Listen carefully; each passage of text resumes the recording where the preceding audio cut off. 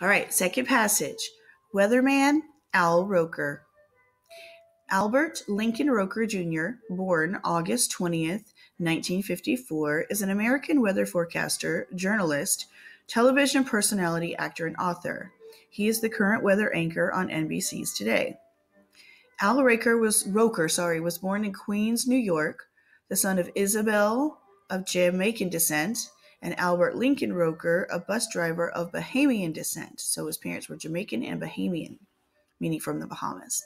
Roker initially wanted to be a cartoonist. He graduated from Xavier High School in Manhattan.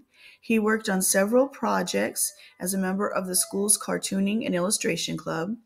He attended the State University of New York at Oswego, where he received a BA in communications in 1976.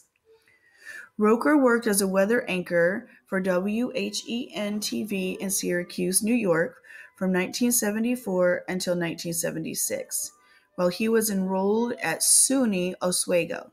During the completion of his studies, Roker moved to Washington, D.C. and took a weather forecasting position at independent station WTTG. Roker's career with NBC began in 1978 when he was hired at WKYC-TV in Cleveland. After 5 years in Cleveland, Roker was promoted to the network's flagship outlet, WNBC-TV, in his hometown.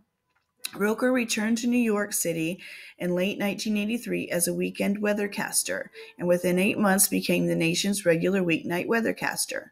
From 1983 to 1996, Roker was the regular substitute forecaster for Joe Witt on the NBC News program NBC News at Sunrise, and from 90 to 95 filled in for Willard Scott, Bryant Gumbel, and Matt Lauer on The Today Show. In 1995, he became the host of The Al Roker Show, a weekend talk show on CNBC. In early 1996, Scott semi-retired from Today. On January 1996, Roker received the regular weekday weather slot. Roker's studio remote forecast, interviewing visitors outside and giving them some camera time became a staple. Roker conducted more interviews and segments on the show over time. In 2005, Roker reported from inside Hurricane Wilma. A popular viral video shows him swept off his feet by the fierce wind and clinging to the cameraman. In addition to the role as Today Show weatherman and anchor, Roker has hosted NBC coverage of the Macy's Thanksgiving Day Parade since 1995, where he provides commentary along with some of his Today Show colleagues.